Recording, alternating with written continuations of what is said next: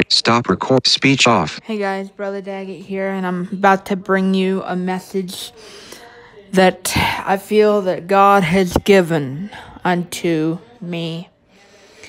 So if you have your Bibles, turn with me to the last book of the Bible, the book of Revelation, chapter 22, beginning with the 17th verse. We're only going to do that 17th verse. And the Spirit and the bride say, Come. And let him that heareth say, Come. And let him that is athirst come. And whosoever will, let him take the water of life freely. And I want to use for its subject just one word. Just one word and one word only. And that word is come. Come. Would you bow your heads? Heavenly Father, as I come before you, in the name of your Son, Jesus. Hallelujah. Lord, let your power just run right through this place right now. Lord, I'm asking that you would do with hearts and souls tonight. And Lord, I'm asking that you would help me to preach what you have given unto me. And I ask it in the name of your Son, Jesus. Giving you praise and glory. And everybody said amen and amen. About a few hours ago, I would say, I was swimming, and I was listening to Jimmy Swaggart, a singer, also a pastor. And he had been singing a song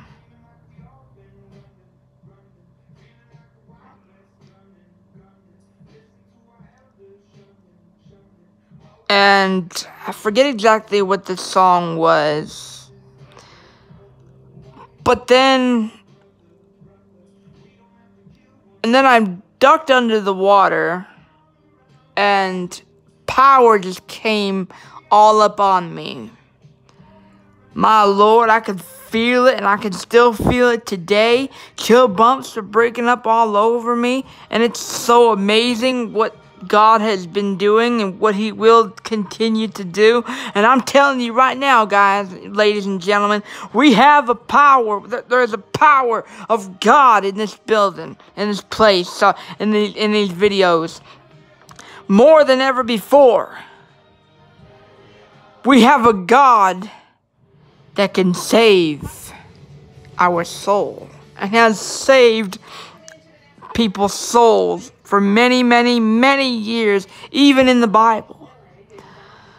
And tonight, as I come to you, I'm hoping that... Stop recording. Speech off. I'm just making sure that my thing's still recording. I'm hoping tonight that I can bring to you what God has given unto me.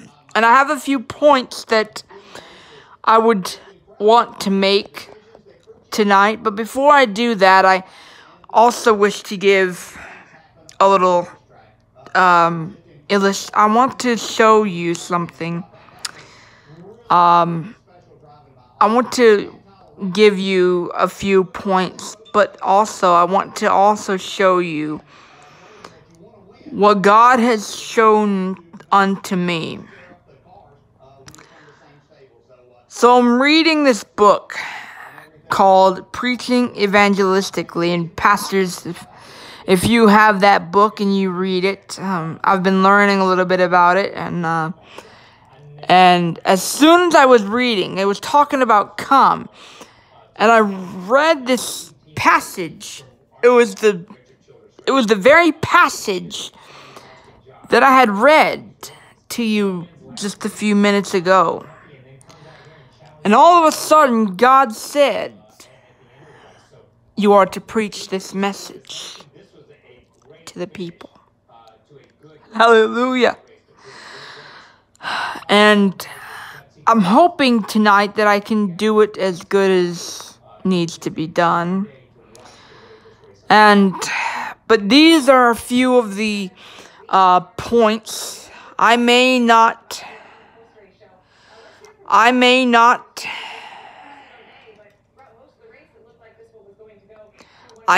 be able to get through all these passages because there's all these points, because there's a lot to cover. There's only a few.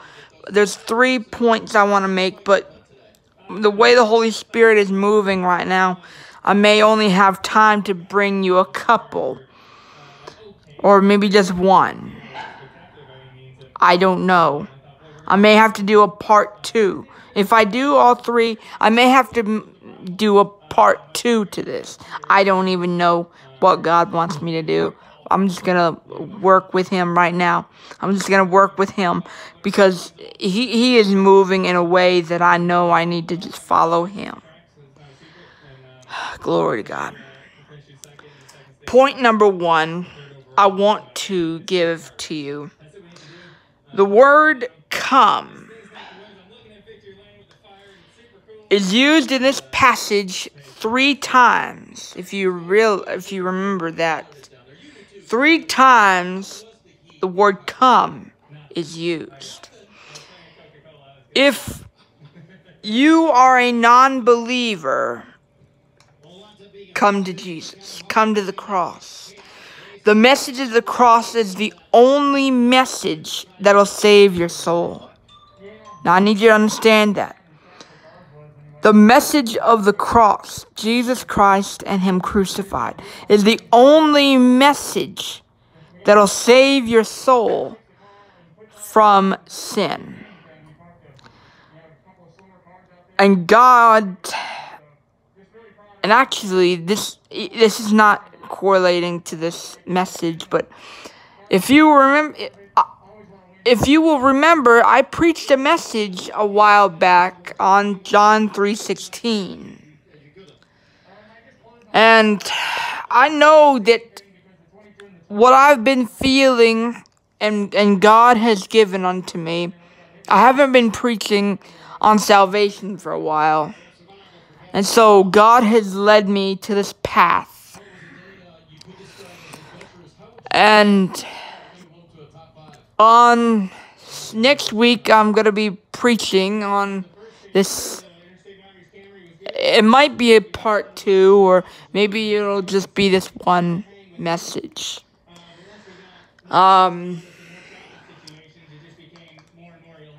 But if you are a non-believer, come to Jesus. Come to the cross. That's point number 2. And then the last point I wish to make.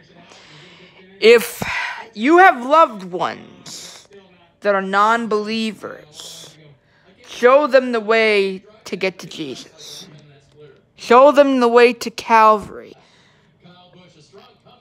And I'm asking the Lord, that if you have non-believers and you have them, if you have loved ones, they don't believe like you do, I'm asking that you would just show them this video, share this video, and hopefully I'm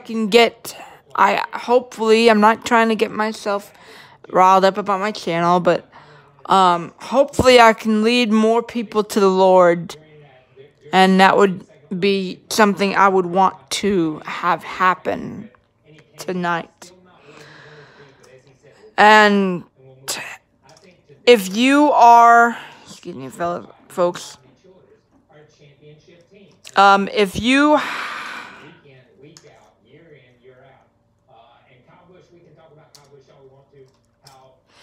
if if you are not saved at this time, I'm asking that you may not be able to come forward because it's a video, but if you have a need, if you are in need of saving, if you need God to save you, and if you need to be saved, then I'm asking that you would just step out in faith and pray this simple prayer. I'm asking tonight that you would give God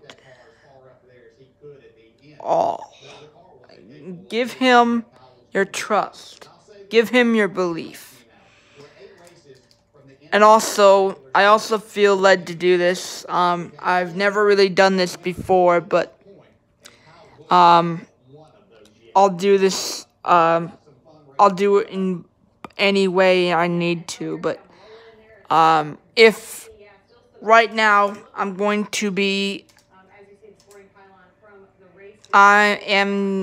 to be praying the sinner's prayer.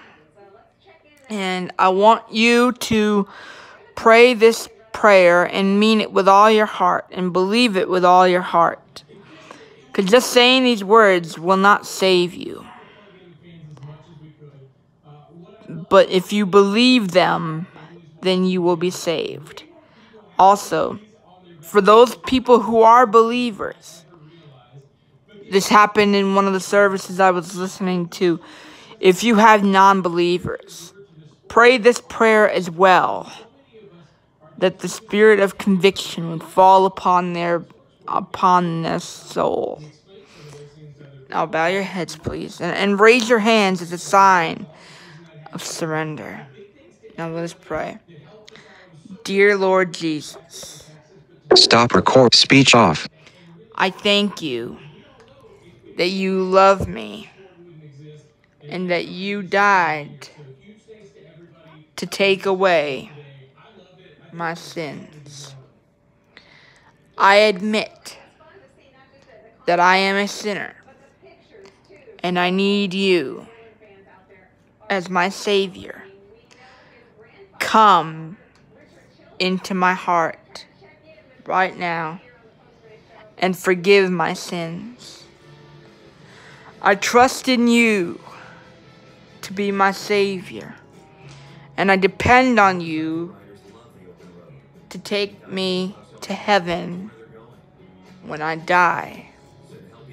I will follow you as my Lord as long as I live.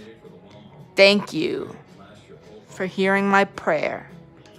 Amen. Now, if you prayed this simple prayer, then you have now become a Christian. And give the Lord a hand of praise. Glory to God. Glory to God. Glory to God. And if you need prayer this morning, I'm asking that you would just step out in faith as well. Heavenly Father, I come before you.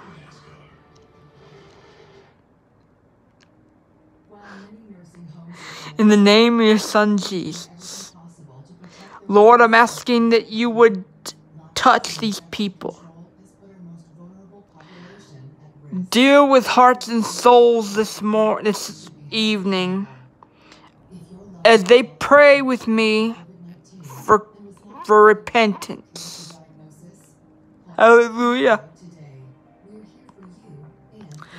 And Lord, I'm asking that every need that they may have, no matter what it is, spiritual, domestical, economical, financial, whatever the case may be, that it would be met, and that healing virtue would fall upon people who need the healing. And Lord, I'm asking also that you would guide these people in the right direction. Give them the wisdom that they may need to go about their day. Camera, stop recording. Speech off. And I'm asking it all in the great and mighty name of Jesus, giving you praise and glory. Amen and amen. Glory to God. Thank you so much for listening. I hope this has helped you. I know it helped me. So let's pray for a miracle today for America, Lord. Give us a miracle, Lord. Thank you, Jesus. I hope this has blessed you. God bless you all.